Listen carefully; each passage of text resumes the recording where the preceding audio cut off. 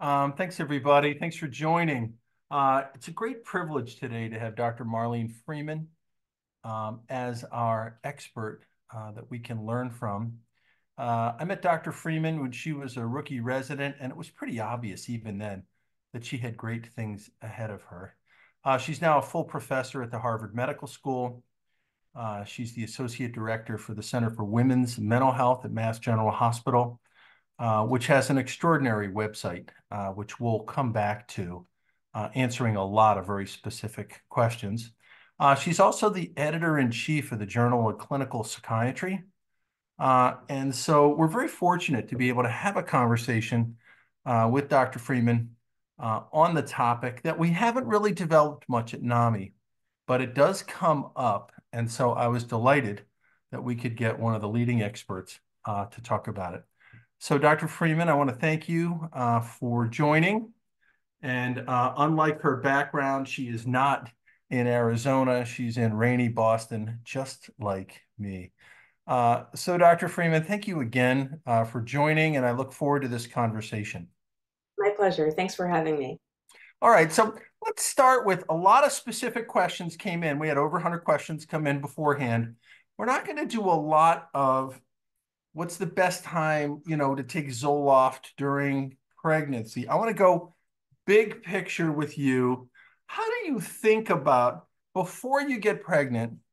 Well, how do you advise people to think about that if they don't have a history of mental health vulnerability, if they have a family history of mental health vulnerability, or if they have a known history? So that's a lot of questions right in there, and thank you.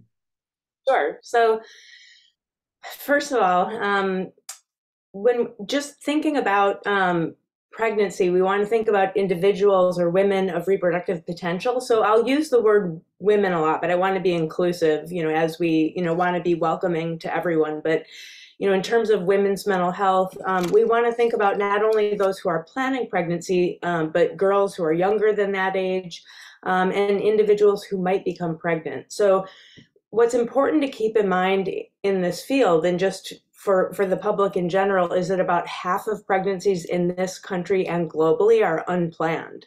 And that's really staggering when you think about it, because that means that whatever people are doing in their life, including getting treated for, often chronic and serious disorders, they have to keep in mind the possibility that they may have a surprise pregnancy. And so healthcare prescribers also need to keep that in mind. And I think we don't really educate healthcare providers enough about this. So, for girls and women of reproductive potential, we always want to pick medicines from the very beginning on which would be reasonable to go through a pregnancy and postpartum, because so many of the disorders, need treatment across the times, even if someone is pregnant or postpartum.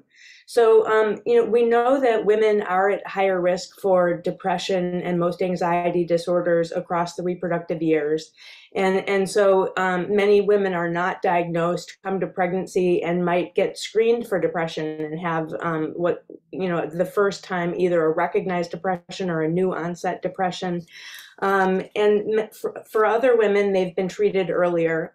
And what I think we also want to keep in mind when we think about unplanned pregnancies is that sometimes someone will start treatment and they'll say, I'm not planning pregnancy. That's not on my radar. I'm not considering that as part of my treatment planning.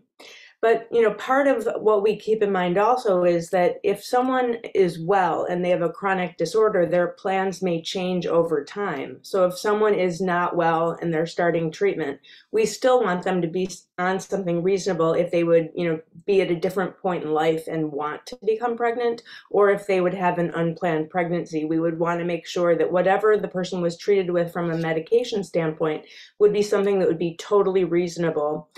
So we always want that in mind. But what I think is so important also about this field is that, I think generally psychiatrists are not trained well enough in working with women who are pregnant or postpartum. So they often feel uncomfortable. OBGYNs are on the front lines with patients who may be having psychiatric disorders, and they may be the healthcare provider that the patient is most comfortable with, but they may not feel comfortable treating mental health on the front lines. Primary care doctors, some are really excellent in terms of treating psychiatric illnesses. Some are not very comfortable, but and they also have very limited time per patient. But what I heard one colleague say early in my career that really resonates is we want to make sure that whatever door a woman knocks on is the right door. So it really has to be, a very collaborative approach across disciplines to make sure that people find what they need. So that was the before. It's a great answer. Let's talk about medicines that you consistently advise against women of reproductive age using. Do you have any medicines that are just kind of, I wouldn't pursue this, Yeah. as you think about it? I know every individual situation's different, but you've researched this tremendously, and I'm very interested in how you think about that. So in an abstract way, we always want to lead with medications that are best known, best studied during pregnancy. A lot of the psychiatric medications like SSRI, antidepressants are better studied than most classes of medicines across fields of medicine in pregnancy. So there are some medicines that we have a lot of information about, a lot of data, and there are some medicines that we don't have as much about that we're trying to learn more about. And there are some medicines that we know about which don't look so good. And I will say that the medication that worries me the most is valproic acid, or Depakote. So it is by far in psychiatry the worst medicine for pregnancy. And I can't say enough bad things about it. So the more we learn about valproic acid, the worse it looks in women of reproductive age. So keeping in mind that about half of pregnancies are not planned, the woman was not timing to become pregnant, valproic acid or Depakote has a very high risk, like up to 10 to 12% risk of major central nervous system malformations, like major birth defects that occur before most women know they're pregnant. So very, very early in pregnancy, before women would even know that they were pregnant. And then it gets worse also from there too. So then you have this risk of a very, very terrible birth defect. And then also, we know this because our neurology colleagues have done such an amazing job keeping pregnancy registries for anticonvulsant medications and have followed pregnancies in children out for many years. Kids exposed in utero to valproic acid do more poorly on neurocognitive tests at age 3, age 6, and probably further out. They've been studied for years. And so really I feel like one of my missions on the planet is to make sure people know that, because women are treated with valproic acid as a mood stabilizer, sometimes for migraines or seizures. And of all the medicines that we potentially come in contact with, it's really the worst in our field. So in my mind, when we're talking about women, I think that women should not be in the same room as valproic acid until they're postmenopausal. There's no method of birth control that I think is reliable enough to introduce valproic acid. And another reason for that too is that, so many disorders that we treat are chronic or recurrent. And so once someone is well, coming off the medicine carries a tremendous risk of someone being unwell. And, we see this all the time in people finding out that they're pregnant and they're afraid and they stop their medicine and then the disorder recurs.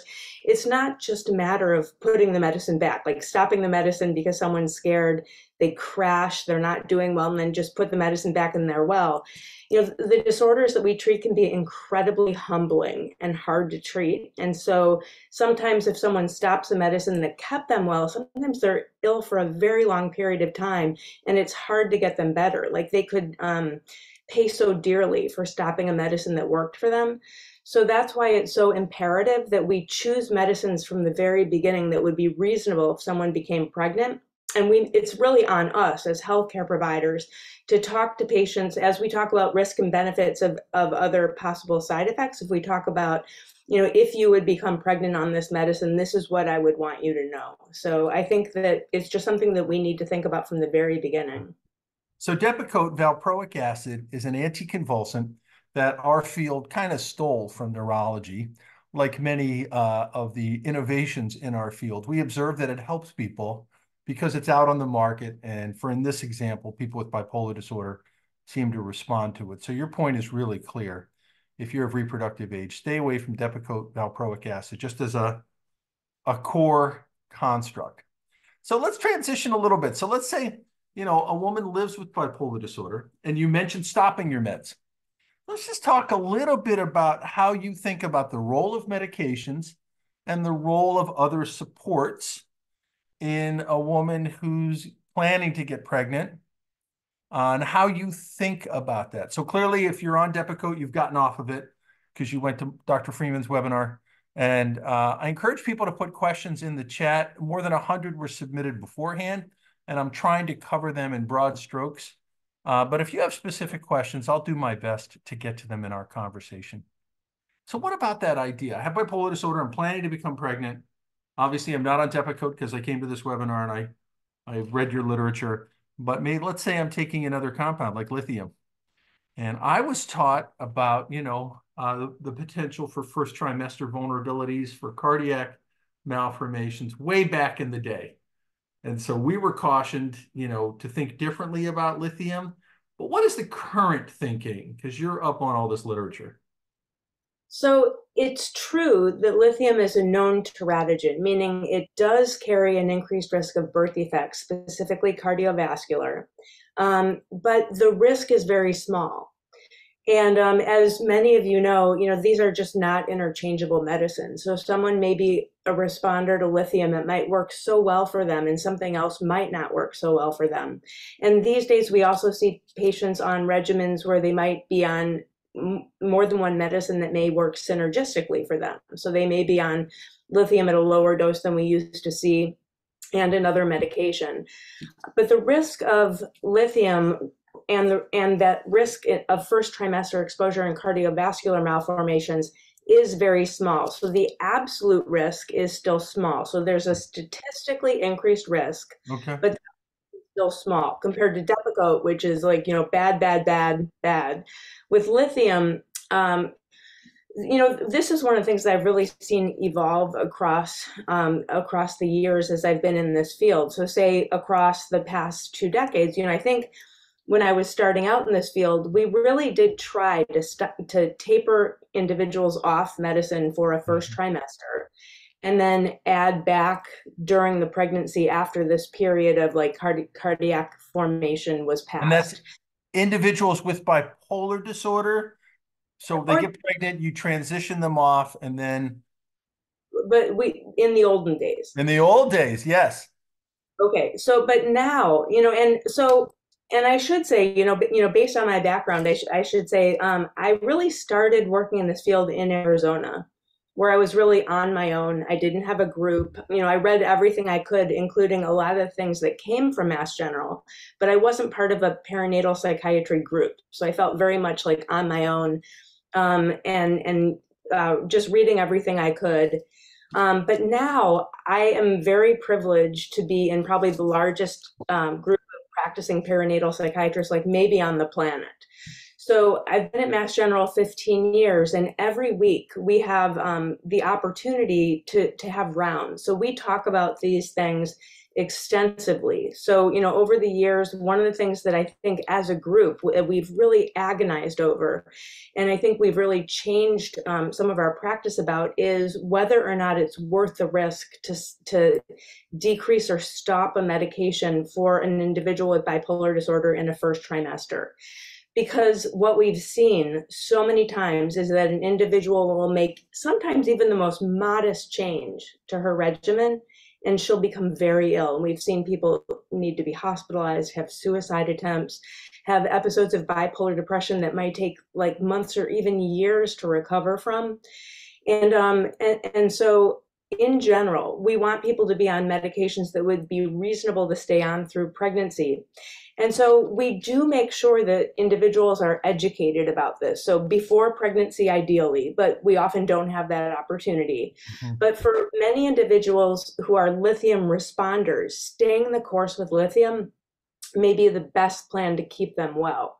Now, the other thing about lithium, though, that is complicated, but still doesn't really change how we practice, is that it's the one medicine that is the most complicated for breastfeeding, because there have been enough case reports of adverse events in infants, higher blood levels compared to other medicines if a baby is being breastfed while the mom is taking lithium. And so it used to be contraindicated by the American Academy of Pediatrics to breastfeed while taking lithium.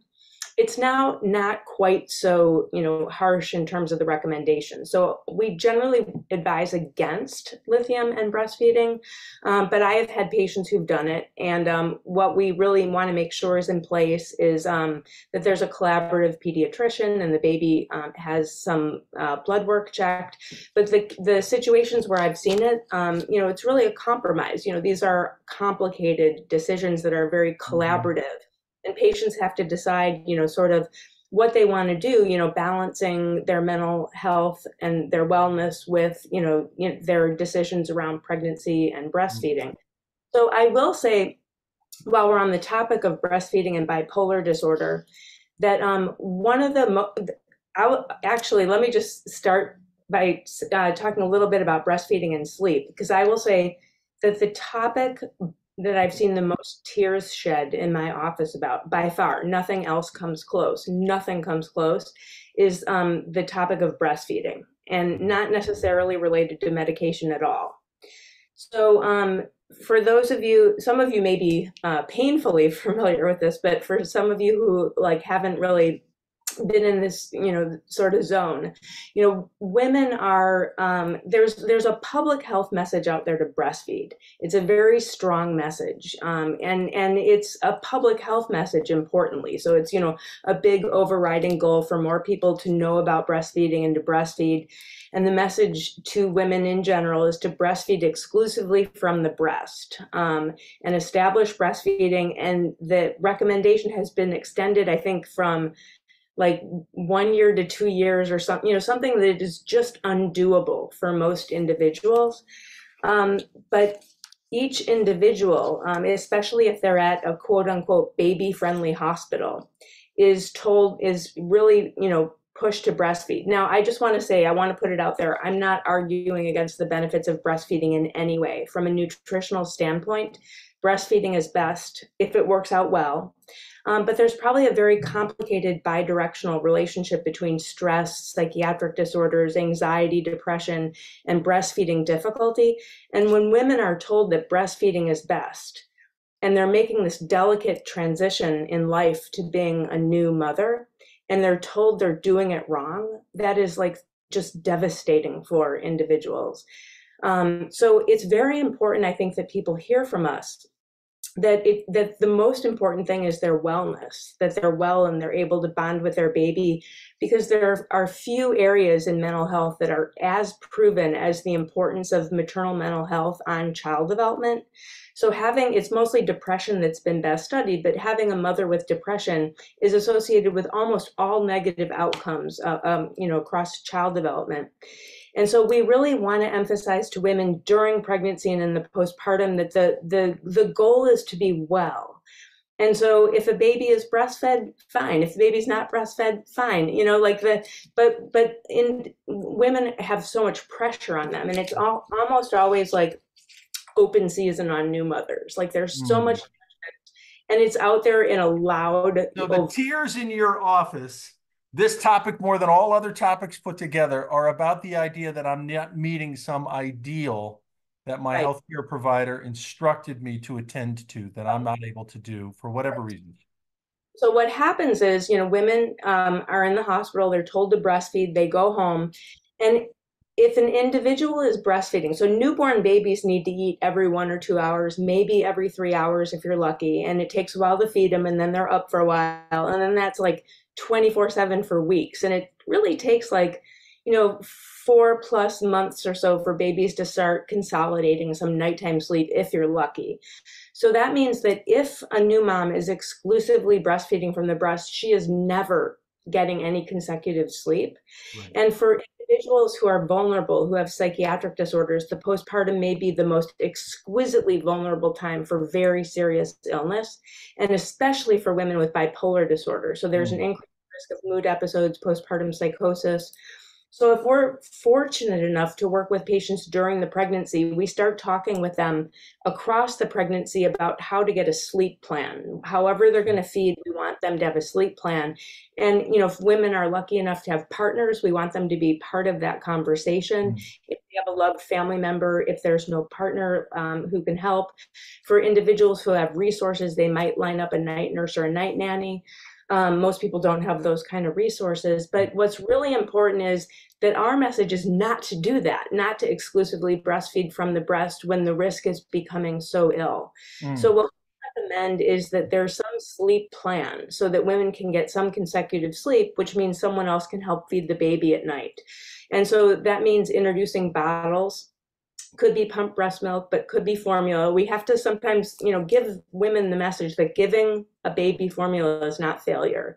And it might sound ridiculous if you don't talk to a lot of new parents, but the pressure is so immense on new moms to breastfeed that they really feel awful about this. So they go to their breastfeeding class during pregnancy and they're told that they should breastfeed exclusively. They're told don't introduce bottles, don't introduce pacifiers, or the baby might get nipple confusion and not be able to breastfeed. And so part of our job is to mitigate that message and tell them that nipple confusion doesn't make the top 10 list of things that they need to be worried about. Mm. That having enough sleep and support can make all the difference for women being, sometimes very ill or being able to stay well. And so, that's where, we really want to help bolster women with support in terms of just this Mm. transition to parenthood, because it's so hard. It's so difficult. So many good points. So we talked about a woman who has known bipolar disorder, gets pregnant, plans to get pregnant. Let's take a person who has a history of depression. And how might they come to your office, they happen to be lucky enough to find you, and they say, I'm planning to get pregnant. I have a history of, pretty serious depressions, but I want to have a baby. And how might you think about that with them? Not really so much the specifics, but how do you approach that with somebody who is planning ahead, or somebody who says, I have a history of depression, I just found out I'm pregnant? Yeah. So one thing I didn't answer from your question before are the non-pharmacologic interventions that are so important. So I can't think of a situation where we would not recommend psychotherapy. So individual and or group psychotherapy is an incredibly important part of the piece. We often recommend evidence-based therapies like cognitive behavioral therapy, but these are often tailored to what the individual needs. A resource that offers no-cost group therapies is Postpartum Support International, and we'll provide that information so that you can learn more about that. But especially over the past few years with the pandemic, they really increased the number of groups they offer for pregnant women, postpartum women, for partners, really diverse groups so that individuals feel comfortable. They offer groups for loss, bipolar disorder, almost anxiety disorders, like almost anything you could think of. They offer resources in Spanish, so, it's really worth checking out. So any individual with any psychiatric disorder, we're going to recommend a form of psychotherapy, and I recommend groups to everyone as well. And part of that is because it's very lonely to be going through this experience, and partly because of the stigma. So most women don't talk about these things publicly. People don't, when they're, pregnant or postpartum, don't generally share this type of information. So almost every woman feels like she's going through it alone, Mm. and feels so often frightened and alone with it. And so the groups can offer, I think, sort of a kinship of, being able to connect with people who've been in your shoes. And so I think that the groups are incredibly powerful, even for people who haven't done groups before or don't think that they would like a group. Mm. Now, for individuals who have major depressive disorder, what we focus on is a lot, what's been the history, the severity, the recurrence, what have they responded with treatment. There's such a spectrum of severity. The individuals who tend to come to our group, though, have had a more recurrent course of illness. They've had more mood episodes, more severe episodes, and often they're coming in and they want to know about the risks and benefits of staying on their medication during pregnancy or restarting their medicine during pregnancy. And that is the right way to think about it. It's a risk-benefit assessment, right? And each individual's history factors into how you think about that with them. Is that right? And so if it's pre-pregnancy, we want to share the information that there are some antidepressants like SSRI antidepressants that we know quite a lot about during pregnancy, like fluoxetine, which is Prozac, sertraline, which is Zoloft, escitalopram, which is Lexapro, citalopram, which is Celexa, which are often, great first-line treatments for many individuals with depression or anxiety. But we often see individuals who are on medicines for which we have no information, and oftentimes they're on those medicines because the other things didn't get them well. And so that makes it a different risk-benefit assessment. If someone's been on 30 medicines, and sometimes that is the case, and they're on the one thing that's got them well, that makes that risk-benefit decision about that medicine much different, even if we know less about it. How about a young woman who has a history of a psychosis spectrum disorder who wants to become pregnant? And, I'm thinking, schizoaffective disorder, under good control on antipsychotics. How do you think about that with them? So during pregnancy or before pregnancy or both? We're going kind of with both, the anticipation of it or just finding out that, So the first thing is really is that we have to keep in mind that the goal is that they're well. So then we talk about how to achieve that, but the goal is wellness, because a lot of times people think if they forego treatment at all costs that they're doing the best for their baby, and we need to really let people know that every major psychiatric disorder is associated with pregnancy and neonatal complications. And long-term, the more we learn about in utero exposure to untreated illness, the more we know that that's not good for child development either. So we really want people to be well. And I think you had Andy Nuremberg on recently, and I believe this quote is from him. But one of my colleagues once said that there should be a menu of reasonable options. It might have been Gary Sachs or Andy Nuremberg said this. I want to attribute it correctly. And we want to make sure that they understand that being ill is not on the menu. So we want to come up with the reasonable things, and people can have their individual preferences and values, and we want to make sure that these are really collaborative decisions, and have partners, part of the decision, whoever's going to be supportive of the patient if that's helpful to her. But we want to make sure, if someone is going to have a treatment during a pregnancy, especially a medication exposure, we want to make sure that it has the best possible chance of working for her. So what we want to avoid is unnecessary medication exposures during a pregnancy. So we don't want a lot of medication trials. So if someone is on something that has worked exquisitely well for them, then that makes that something that really should be at least the top of the consideration, which is why we want to think about things that from the beginning that would be reasonable if someone wants to be pregnant on them. And so the other thing just about the course of pregnancy for someone who's had psychotic illness is that the postpartum is such a vulnerable time. And the biggest risk of having a severe postpartum illness is being ill during the pregnancy. So the best thing that we can possibly do is sort of, treat it as like a deadline. We have, until the third trimester to get someone as well as possible. So the aim being rock solid stable before delivery, because the postpartum is such a vulnerable time. And individuals who've had psychotic disorders, particularly bipolar 1 disorder, are at very high risk of postpartum psychosis, which can be, a lethal illness. It's hard to even talk about. It's so terrible in terms of some of the manifestations of, increased risk of suicide and infanticide.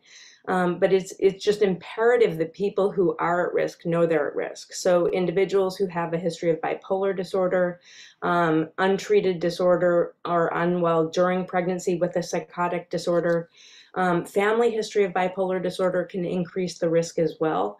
But we want to make sure that that we educate that individual's front line for anybody who's at high risk for severe postpartum illness, because so much of the public doesn't know a lot about these things, and they don't know what they're dealing with when it's happening in front of them if they don't have a lot of experience with psychiatry or mental health.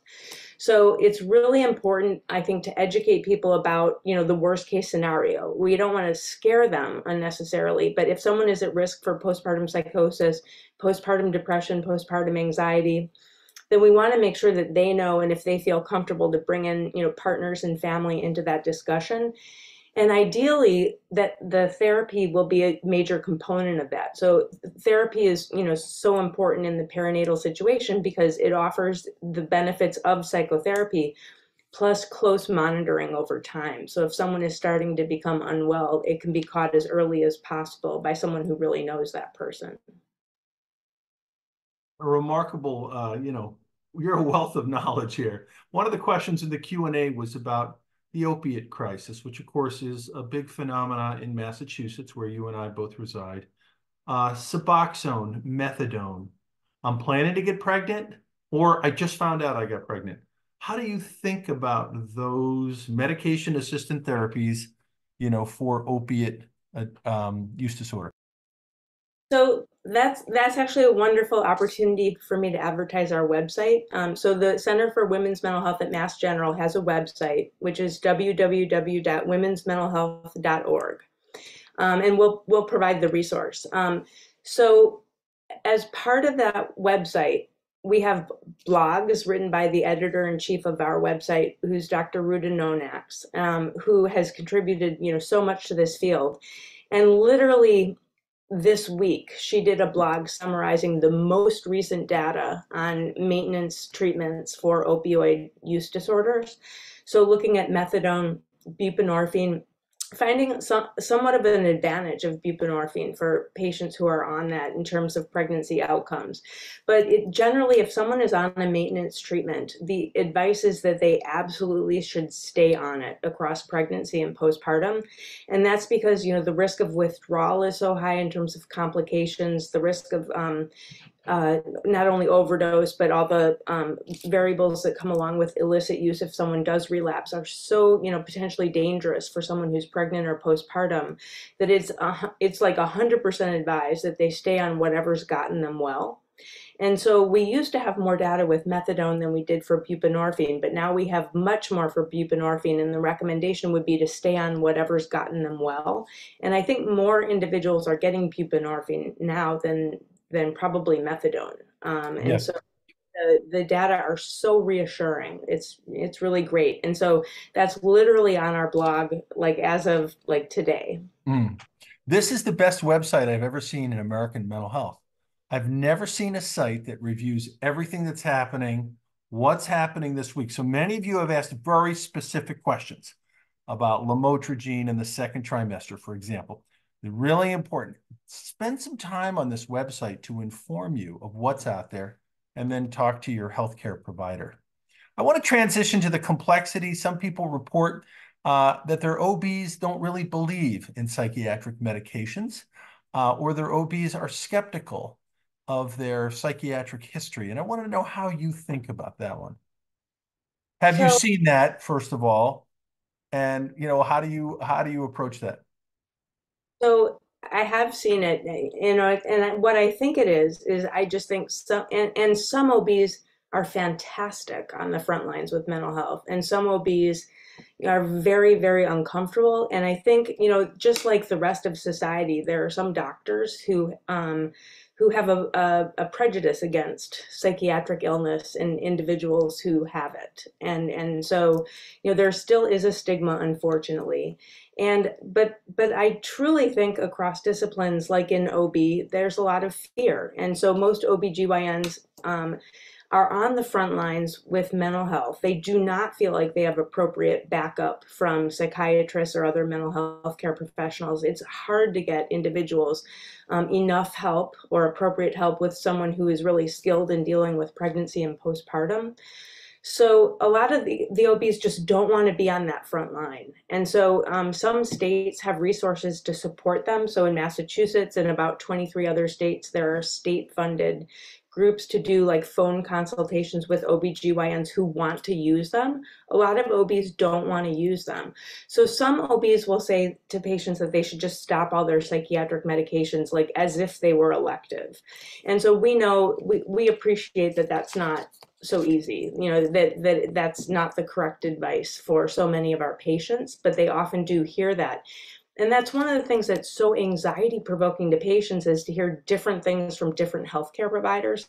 So what we want to try and do is, do as much across discipline research as we can in healthcare to make sure that individuals are hearing good information from different healthcare providers. And that's one of the things that an organization like, our group or Postpartum Support International really aims to do is really multidisciplinary education. I do also think that, there are certain areas in the country where there are more psychiatrists than others. And there are certain areas where their OBs are just called upon to do more of this and sometimes really do an excellent job with limited resources. So, I think that sort of depending where you are, your experience with an OBGYN group might be different. Let's talk a little bit about health inequities in pregnancy and some of the outcomes. I mean, this has become quite clear that we live in a society with a lot of health inequities. How do you think about that? Are projects like MCPAP for Moms trying to address that? Medicaid expansion isn't evident in many states. NAMI advocates for Medicaid expansion in many states, by the way, with our policy team. How do you think about that as a meta problem, and what might an average person do about it? So there are advocacy groups like Postpartum Support International that are addressing this, which have like crisis lines and warm lines and groups and resources specifically for different traditionally underrepresented groups so that everyone feels welcome and that they have a place. And there are also resources like the state-funded groups to support healthcare providers wherever they are. Because very often an individual in a underrepresented group or a disadvantaged group might not be able to see necessarily a perinatal psychiatry consultation, and they might not want to go find someone that they don't necessarily trust. But the idea of backup to their own healthcare provider, I think it might help us just tremendously in terms of being able to help more women. One of the things that that our group has done starting like almost exactly 4 years ago. So as we were being sent home from the hospital with the COVID pandemic, we made our rounds, which we value so much, virtual, our weekly rounds. And so a lot of colleagues across the country knew we were going virtual and asked to join us. And so instead of like expanding our own group's rounds, what we did is we created virtual rounds at the Center for Women's Mental Health for healthcare providers so that they can participate in a learning and community experience around perinatal mental health, regardless of where they are. So we actually have callers who call in from, rural areas and underserved areas, like from other countries, dealing with like all sorts of different populations to be able to learn and present cases. And I really think that the key is really making those kind of educational experiences available, because we want to make sure that like the front line has the resources that they need. Let's talk about neurostimulation. So there was a question today about transcranial magnetic stimulation for depression. And in the pre-submitted questions, more than 100 questions, there was a question about the role of ECT, electroconvulsive therapy, or shock treatment for severe mood disorders. I wanted to ask your take on those because it's come up now more than once. So ECT is an absolutely important tool to keep in mind for severe illness during pregnancy and postpartum. And we often do refer patients for ECT who are not well and, really ill. And I think that in general, for patients who are pregnant, I think at least in Massachusetts, the general hospitals are the ones that can offer ECT. So the freestanding psychiatric hospitals, I think, are less likely to feel comfortable offering that to a pregnant woman. The only situation I've really encountered is that very late in the third trimester, there may be some concerns about complications with anesthesia, where it may not be offered and might be deferred until the woman has delivered, but we absolutely keep ECT in mind for patients who would benefit from it. And then TMS is really newer. It's not the same gold standard for very severe illness, but a lot of patients who, want to minimize medication or have more treatment resistant illness, have pursued TMS. There's been limited study for safety and efficacy specifically in the perinatal population. So some of that came from University of Pennsylvania, where they have done, relatively small studies, but look extremely promising for pregnant women. But those play extremely different roles in terms of what we have to offer. So ECT in selected circumstances much better studied than the newer TMS or transcranial magnetic. For really severe illness, like life-threatening. Yes, really, really severe. ECT is more rapidly acting and really the gold standard in terms of efficacy, where for TMS, the protocol is generally going every day for weeks. And so sometimes it can take a month or longer before someone knows whether they'll have any response at all. You talked about getting people well. How do you think about that? Is this kind of the symptoms, minimal symptoms under control, the ability to live one's life? Because it's interesting, other than Depakote valproic acid, which you have in a very special category, it sounds like many medicines are in the risk-benefit assessment based on your knowledge, your history, and of course, there's a literature which is available on that amazing website about each individual compound. So I'm just interested in how you approach that question.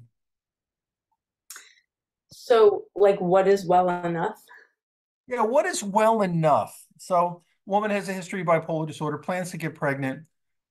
Obviously, you're trying to keep her out of an episode, right, during pregnancy. A person has a history of depression. A person has well-controlled psychosis. A person has opiate use disorder under control, Suboxone, aka buprenorphine, right? The definition of wellness was a question that came up and is one I'm also interested in. How do you think about that with someone? Because I know you do all your work with people, so how do you think about it with them? So, when people are, really unwell, it's obvious, but the concern that we would have in our field in general is that there is a risk of having residual symptoms, so being not totally well. So people who are just sort of scraping by, they're functioning enough, but maybe not, across arenas of their life, they're really struggling and they have residual symptoms. That's really been shown to be a major risk factor for relapse. And so the typical course of that, if someone is struggling through pregnancy, is to get very much worse rapidly in the postpartum. So that often occurs very quickly. It can often lead to very severe illness. So if it's, someone's had a history of depression, that can often worsen incredibly rapidly in the postpartum, or anxiety. We see some of the women that we see who are most ill and suffer the most are those with postpartum anxiety and postpartum OCD. And so, what we want to make sure, so medications are reasonable for a lot of the patients that we see, for most of the patients we see in our center. But what we want to avoid is treating with medication and still having the person be ill, because then we're not doing anyone any favors. The baby is exposed to everything, medicine and untreated illness. So we never want unnecessary medication exposures. So, we don't take medication lightly during pregnancy, but we want to use it, with, judiciously. We want to use it with a rationale. And so, we always want to pick the medicines when possible are best known with the best reproductive safety profile. And that's a dynamic moving target. So for example, the atypical antipsychotics, which are used for psychotic disorders, schizophrenia, bipolar disorder, treatment-resistant mood disorder, off-label for treatment-resistant anxiety, for all sorts of indications. We used to know nothing about those medicines. And so for some that have been available longer, we know quite a bit, and a lot of that data is reassuring. And we know some of that from our National Pregnancy Registry for psychiatric medications. And so we'll also give you that website. But if you go to our website and go to the research page, what we do is we enroll women during pregnancy. And it's all remote, so it's by phone. And we are grateful for referrals, if this, would pertain to anybody that you know. But we follow women with 2 phone calls during pregnancy and then postpartum. And we get a lot of data from women who are so generous to share it. And we're learning more like every day about some of the medications that have been unknown to us before. So for example, quetiapine, which is Seroquel, and Abilify, which is aripiprazole, and lurasidone, which is Latuda. We know a lot about those medicines, or at least a lot more than we used to, and we can share that data. Because what happens is, we're clinical researchers in our group, so we see patients in the clinic, and we have patients in our studies. So we'll be in the clinic, and patients will have this dilemma. They're on a medicine that's not very well known during pregnancy. They don't know what to do. Sometimes they feel so alone, they just want to know, has anyone ever been on this medicine during pregnancy? And so they're often reassured to just know that there's a pregnancy registry. But what's the coolest thing is to be able to say, not only do we have some information, we just published on this. So it's generally a small number of patients. We wish we had more data, but we can tell you that there's not an increased risk of major malformations with exposure to this medicine in pregnancy or this class of medicines in pregnancy. And that means so much to people. And I've actually told people that, and sometimes they've then enrolled in the registry to be able to share that with other women. I've actually, talked about the registry with some patients, and I've had patients say, I was in that. And they're so happy to have been able to be part of something that in real time is helping other women. This is very NAMI. You take your experience and you participate in helping others, teaching others, working our classes, or participating in research. You mentioned the psychosis research project. I wonder if you could talk a little bit about that and what's happening with that particular study. So I would love to. So postpartum psychosis is generally considered a rare disorder. So affects about 1 or 2 out of 1,000 pregnancies, which when you think about how many pregnancies occurred just in the US alone, it's not so rare. So, most psychiatrists have seen a case of postpartum psychosis. It often occurs pretty rapidly after delivery. It can be very severe, and as we were talking about before, has terrible consequences if not treated. So it's really important that people know about it.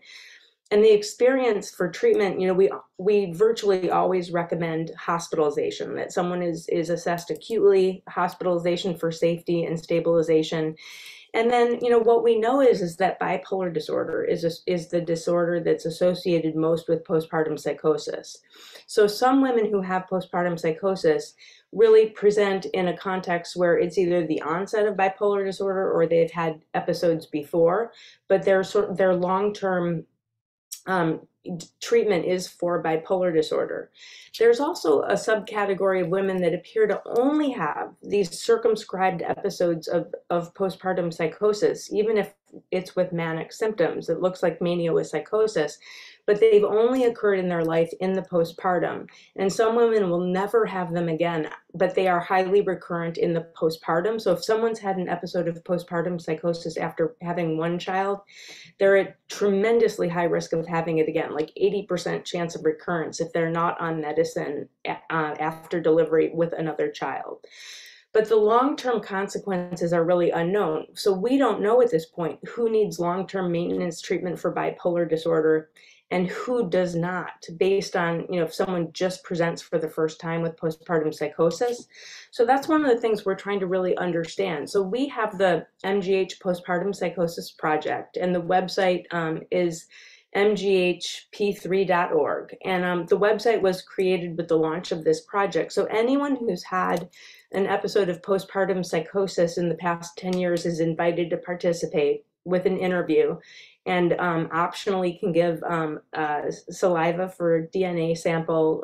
Separately, we've done, some other studies, really qualitative, like asking people to share their experience so we can understand the disorder better. Ultimately, we really wanted to advise treatment for women and really inform treatment. But in addition to launching website for this study, we have a lot of patient-facing materials on that website. So a lot of information about postpartum psychosis for patients and their families, some patient stories who've been through it before, so other people don't have to feel so alone. And we also offer for healthcare prescribers free consultations if they're treating someone who has postpartum psychosis and they don't know what to do. So that's not for direct patient care, but it's for prescribers who are taking care of patients. I'd like to ask you a little bit about, the arc of your career and how you see this field evolving now. Like how did you get interested in it? Where do you think the research is going? Obviously, you're incredibly accomplished, and it's fantastic what you've accomplished, but you don't even have gray hair yet like I do. So there's a future for you in your work, your research, your collaboration. So I'm just interested in how you see the field evolving over your career. So, I think that, it was a relatively new field when I entered it. And so, a lot of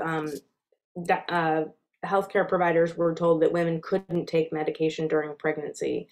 And I think that we have a greater appreciation now with, trying to understand the risks and benefits of medications during pregnancy. And I think a better appreciation, there used to be this myth that women didn't need treatment during pregnancy that has been just totally demonstrated to be false. That women are at high risk of recurrence during pregnancy, the same as not during pregnancy. So pregnancy is not protective, and the postpartum is exquisitely risky.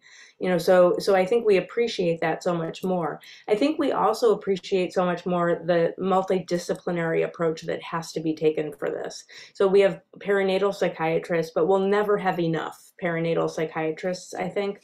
So, we work together with other prescribers. We work with therapists of all disciplines, doulas, lactation consultants, OBGYNs, and, we have to have more of a team approach, I think, to this. And so that's something that's really changed. And then the other, a couple other things that I think have changed is that more women, come to the reproductive years having correct diagnoses and receiving treatment that really helps them. And so we make more decisions about medication regimens with patients, I think, than we used to, because fortunately they're diagnosed and treated. And one of the areas where this has been so profound of a difference is, for example, like ADHD. So, girls and women used to fly under the radar and not be diagnosed with ADHD. And now many women come to the reproductive years with a diagnosis and treatment, and they really want to know what to do. And so, this is such an individual thing, and it, really requires weighing the risks and benefits for that individual person. But now we have more data, but we also have, more patients who are fortunately diagnosed and treated.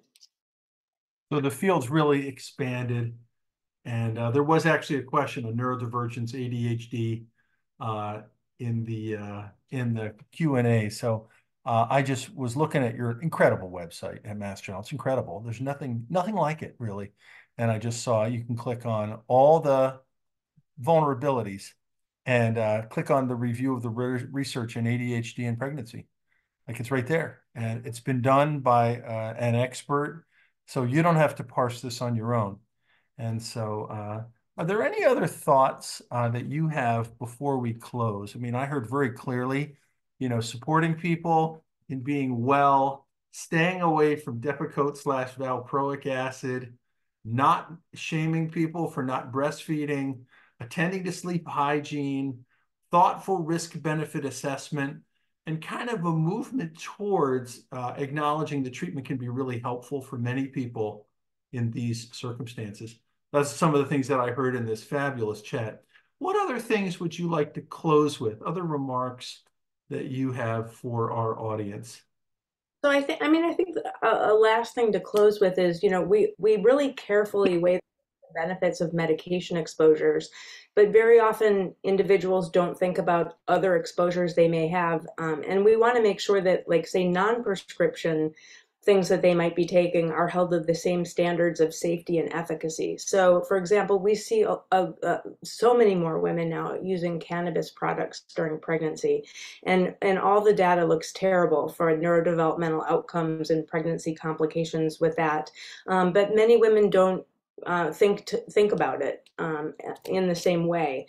And the same thing with nutraceuticals. We want to make sure that, like, for everything someone might be taking, that we really want to assess the safety and efficacy and role that it's playing for that person. So not just the prescription medication or the antidepressant, for which there might be a lot of stigma and is getting a lot of attention, but we want to make sure the whole regimen is assessed similarly. Well, Dr. Freeman, I just want to thank you so much for this expertise. We're cutting it a little short because she has a patient she has to attend to. And that's exactly the kind of doctors we love on Ask the Expert. So I hope everybody has enjoyed this conversation.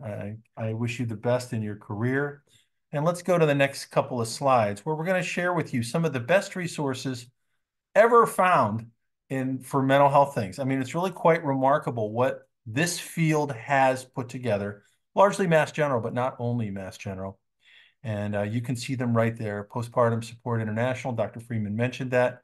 The MGH Center for Women's Mental Health has very detailed research reviews. The Postpartum Psychosis Project is an international study that Dr. Freeman discussed.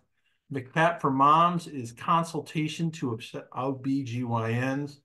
The National Maternal Mental Health Hotline. Interesting, that's a very specific area of interest. The Go ahead. That's like akin to the National Suicide Hotline. Mm. So it's a federally funded hotline that is accessible for everyone, also available in Spanish. Fantastic. So that is for people who are in crisis, whereas some of the other ones, postpartum support, are not. Is that right? So if you go to Postpartum Support International's website, they are running that hotline with, it's a federally funded hotline with trained clinicians answering the phone. So so there's a connection between Postpartum Support International. You can find all of that on Postpartum Support International's website in terms of the crisis line. Fantastic. Let's go to the next slide, please. This is the Center for Women's Mental Health, MGH Psychiatry. There were questions about hormones, menopause. We didn't get to them today because this was not our focus, but that is all being attended to on this remarkable website. Let's go to the next slide, please. And that's the resource for the Postpartum Psychosis Project. Again, NAMI's a big believer in trying to understand things, to make sense of them, to help more people. And this is a research project that is ongoing. Next slide, please.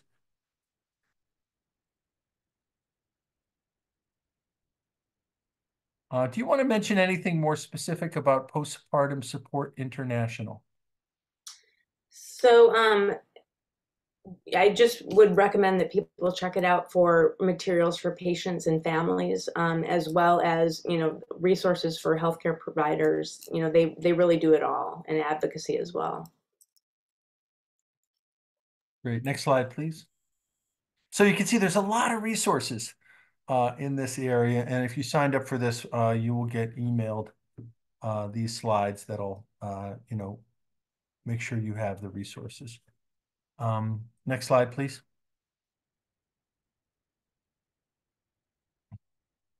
Here's some more resources. Here's a 6-week online course. Do you want to talk a bit about the course? So the courses are really geared for healthcare providers of all disciplines, but we have that information on our website, so I won't go into too much. Yeah, there's several people, nurse practitioners, who said, how can I be more supportive or helpful? This might be that place. Okay, next slide, please. All right, so we'll be back with Ask the Expert on supported employment.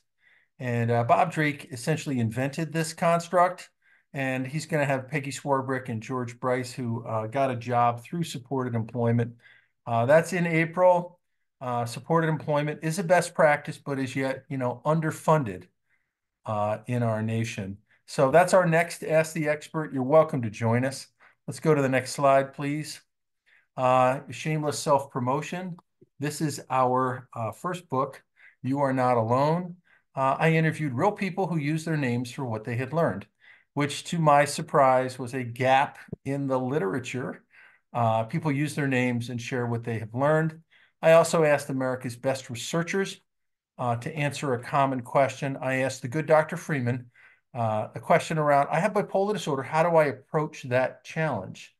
And she wrote an elegant answer, which required not one edit, I should add.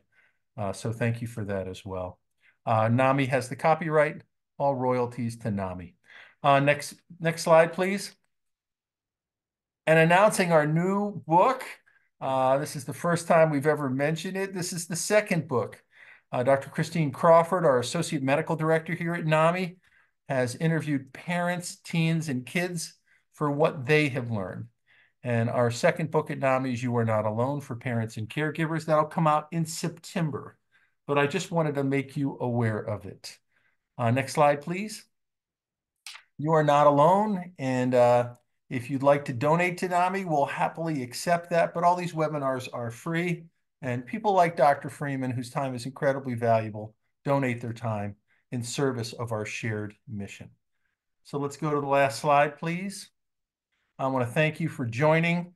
My name's Ken. I work for NAMI. I have a vanity license plate email address, ken@nami.org. Feel free to send me a question.